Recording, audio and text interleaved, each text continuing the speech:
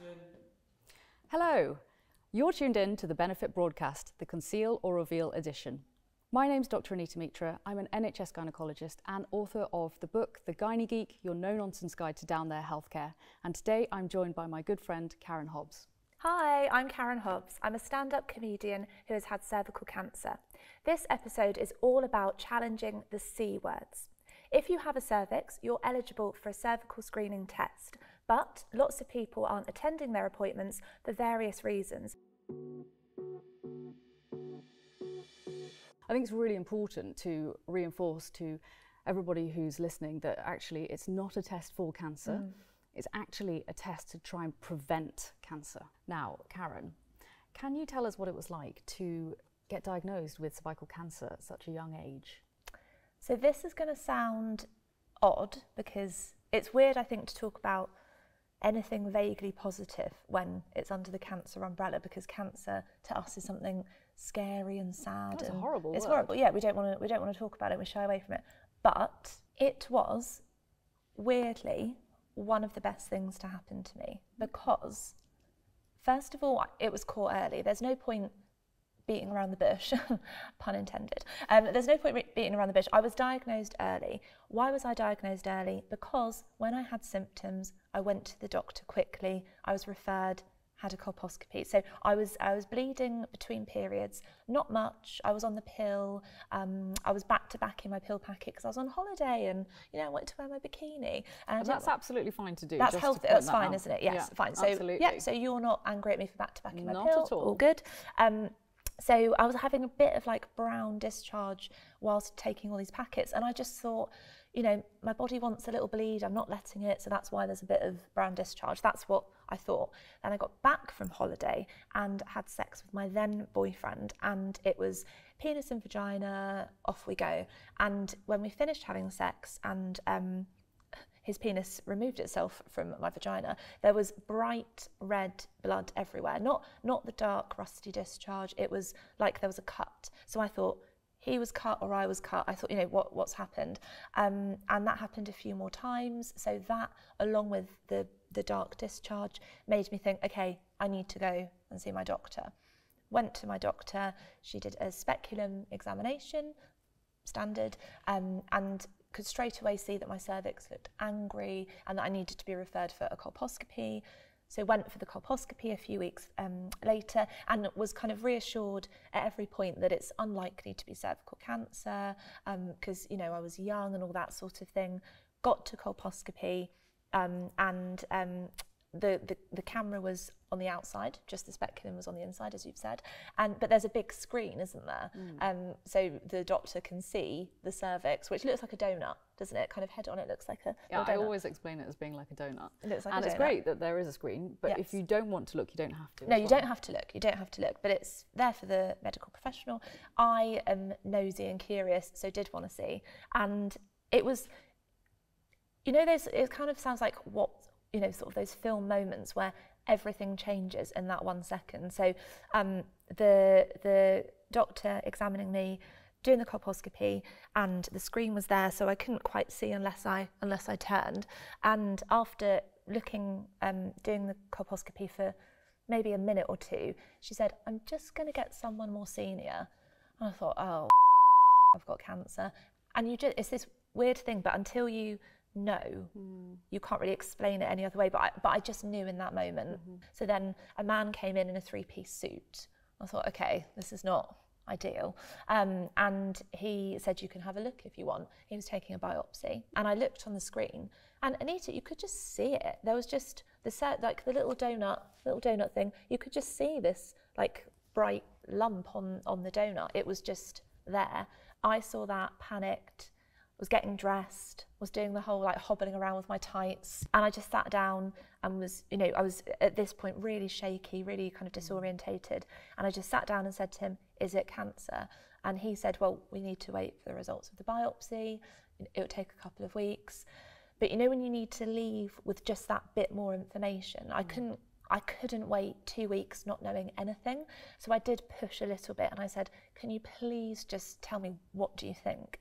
And then he said, "Well, I've been doing this for 30 years and I would be surprised if this wasn't cancer." So at that point, I didn't have waterproof mascara on. A nurse came in, it was a mess. It was, because I'd gone from, you know, it's probably, you know, something to do with my pill or something, you know, something not serious at all, to, yeah, you probably have got cancer, come back in a couple of weeks.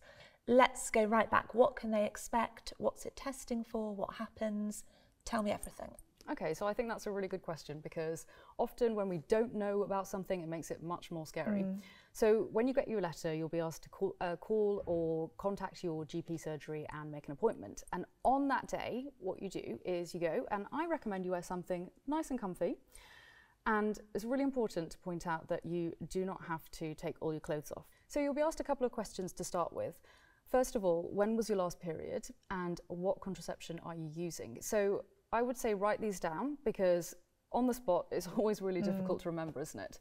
And also, I don't know why, but contraceptives always have names that you just can't pronounce. So maybe take a picture and then you can just show it to whoever's taking your test. Then you'll be given time to undress. So you need to take your underwear off and any trousers. If you have a skirt, you can keep it on. A long dress or something, you can just hitch it up. Honestly, whatever you feel comfortable with. Keep shoes on? If you want to, no problem. And then you'll be given something to cover yourself with, okay? And then you'll need to lie down, and we'll show you how to position yourself. Normally what we do is ask you to bend your knees up with your feet as close to your bottom as you can. So you're lying on the bed? Yes, absolutely. And you have your feet together, and then you let your knees flop apart, okay? And this is a good position to take a smear test, because what it does is it actually kind of slightly tilts your cervix forward and makes it a little bit easier for the person who is doing the test. And then what we do is we gently insert a speculum. So they're usually made of plastic, not those kind of like cold, nasty, horrible metal ones that you might see in movies. So plastic speculum, and that allows us to have a look inside the vagina, because the cervix is right at the top. When we can see it through the speculum, we are going to use a very flexible plastic brush to sweep it around on the cervix, and that is the sample that we need to take. And it's not like a bristly brush, is it? It's not kind of this scratchy thing? No, so obviously it does have bristles because it is a brush, but it's not something that's really... That's the definition of a brush, Anita. It has bristles. So yeah, it needs to basically exfoliate some of the cells off the cervix, because that's what we need for the sample. So what we do is we then take the speculum out, okay, and then while we're putting the sample into the special bottle that we sent to the lab in, we'll give you time to get changed.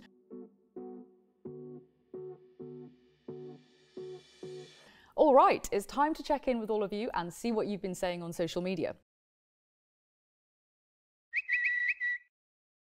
What are they asking us, my darling? So the first question, oh, this is a good one. What support is there if I get a scary result from my smear?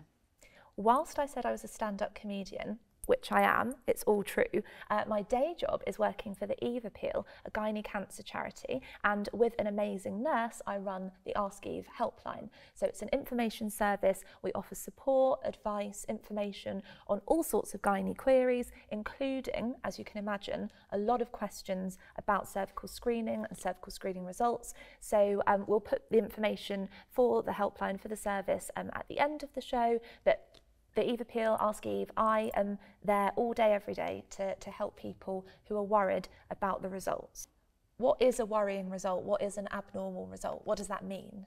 So if you have HPV on the sample, but the cells are normal, nothing needs to be done for another year. Okay, so we're going to give 1 year to see if that HPV is going to go away on its own, okay? Because at the moment, it hasn't caused the cells to become abnormal. If you have HPV and there are some abnormal cells, then we'll ask you to come to the hospital and meet one of the doctors or one of the nurses who specialises in something called colposcopy. So it's an examination. It doesn't mean that we're going to chop anything out. I just want to stress that so much, okay? We may take little biopsies, okay? And sometimes we may see something that looks very abnormal and we want to remove it, but we will explain everything to you during that appointment. And being invited for a colposcopy does not automatically mean you have cervical cancer. Correct.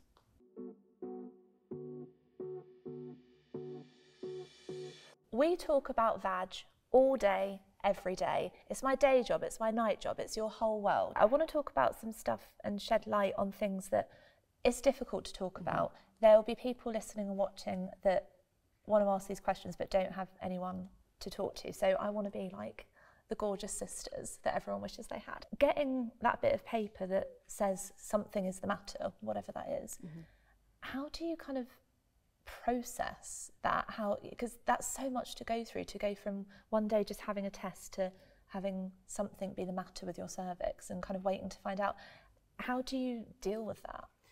Well, I think this is why we need to get more people talking about this kind of thing, because I think if you can then talk to your family or friends about it, then, you know, as they say, a problem shared is a problem halved. And also there are lots of great places, like for example the Eve Appeal is a really great place to go for information if you're not sure, and also of course the NHS website.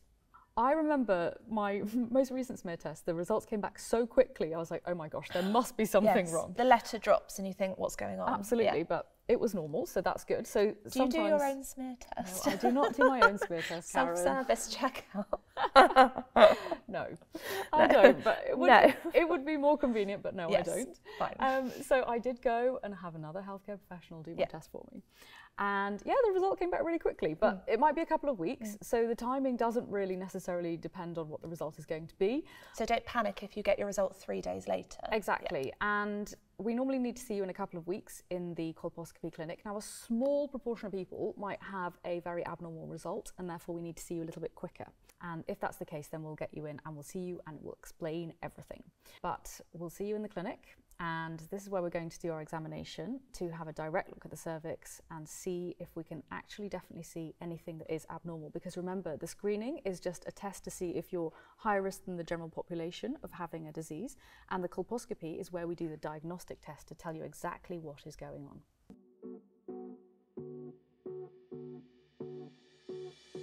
And again, it feels weird to say I felt lucky, but I think you always kind of compare yourself to other people in a similar situation, and obviously now kind of being sort of the cervical cancer poster girl, self-appointed, and working for the Eve Appeal, I speak to people every day who are in much worse situations and who are more poorly, and you must see people every day that are so much, you know, their disease is so much more advanced than a late stage one. So I do feel lucky, even though it was incredibly unlucky to get cervical cancer in your 20s, I feel lucky that because I had the confidence, and that's because, you know, I grew up in a household where I felt comfortable talking about my body and bleeding. I felt comfortable and confident and safe in my body and my home and my sex life to go to the doctor and say something isn't normal. And I knew that it was outside of my normal bleeding. I knew the difference from what was normal for me to what wasn't, which led me to get the early diagnosis. So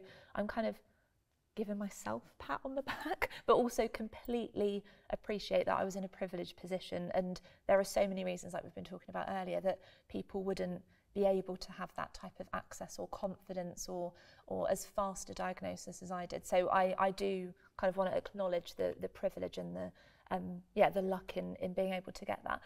Well, Karen, thank you so much for sharing your story. I know that it really can't be easy to talk about, but I do know that lots of people will have been helped by hearing your story, because I know that you've told it lots of times before, and I know that I've sent lots of my patients to your Instagram account, to Eve Appeal, to talk to you, and we've done lots of events before where you've spoken about it and people have really found it helpful, so thank you.